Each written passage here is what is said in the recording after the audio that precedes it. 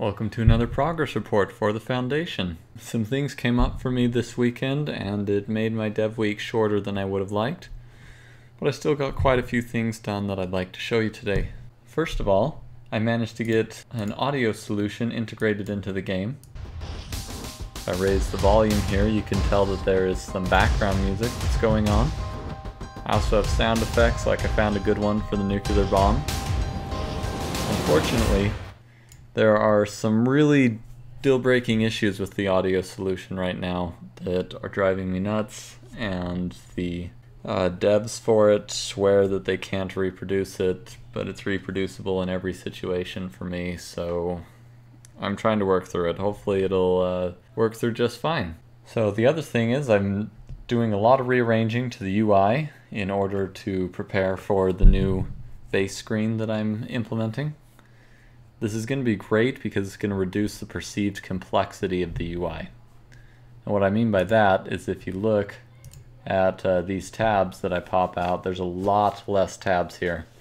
In fact, the tabs on the left is probably about the number of tabs there will be in the long run. And this is great because there's less things to keep track of on the screen, less things to click through on the screen. It makes it seem a lot less overwhelming and complex. And the more I work with these things, the more I might start combining more and more of them together to reduce just the overwhelming mass of options that this game is starting to spawn. And I don't want to dumb it down too much, but I want to make sure that it doesn't scare people away. By moving some of these icons into the base view, you can see that this is a much more manageable set of buttons to look through. So as far as the color earth goes too, it was just easier to use it this way for now. I still probably am just going to make it a toggleable option, at least until after the tech demo, so that people can look at both, see what they think, move it around, play with it, and decide which one's better. Alright. So then as far as the bases, I actually started working on the transition to move to this base view. And so it's pretty ugly so far, but you'll be able to see how it goes. So when someone clicks the edit button, which is on the name, we'll have this transition, and it'll look a lot nicer without the terrible fog and obvious edges and borders. I just haven't had very much time to work on it this week. But this is what we've got. And down below you can see the regular base view that was demoed in the very beginning. I've managed to clip it in and tie it in with this terrain. I'm having a few bugs with my camera right now, so I locked it in place so that it wouldn't be all funky for now. But all the same features and behaviors are still here. You can see I can still build things. Whatever I want to build here, I can build. So that functionality is there, and I'm working on making a top layer so you can build above ground facilities, runways, guard towers, bunkers, above ground research centers, whatever you want to build. I'm going to try and do that.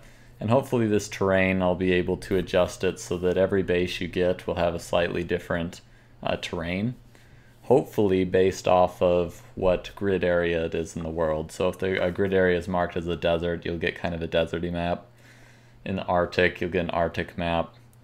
But that's a little bit down the road. Something I'm working on and have been building a lot of things into.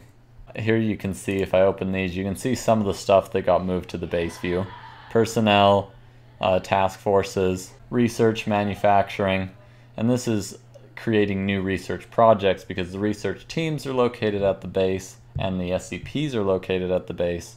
So it made sense for the research options to start new projects would be located here. However, the research reports will be accessible from any point because you might want to look through how you're progressing in your research while you're in the global screen without going to each individual base. Another thing that I worked on is that I actually managed to get that 3D guy thing working. And so I got this ugly free SWAT guy model here, and so you can see that he's spinning around happily to show that he's 3D in the menu. And so once I get more of the particulars worked out and get the screen more fleshed out, you'll be able to see the changes in your guy in real time as you equip different weapons and things. It'll hopefully show up as what he's equipped with. So that was a fun thing to finally get working. And I was pretty happy about that. So even though I was really annoyed this week with how little time I had, this should be some really exciting things to see progressing in the game. And some hints towards what I'm working towards with the base construction and the 3D guy spinning around over there, things like that. Some good hints as to the things I'm working towards. Hopefully next week I will be over this nightmarish sound issue that I'm having with my plugin, and we'll get more of this fleshed out, looking nice. I improve a few pieces of UI as well, and in general just start getting this transition finished out. I'm pretty happy with how it's looking already, but there's a long way to go to get it professional. But I think I like the direction it's heading, so be sure to give me feedback on that transition effect. I'm going to do as much as I can to get rid of the seams so that it kind of just looks like a fluid zoom in action onto the landscape. But let me know if you think that works or if I should take it another direction. And as well, anything else that I've showed in this video. So I'll catch you next time. Thanks for watching.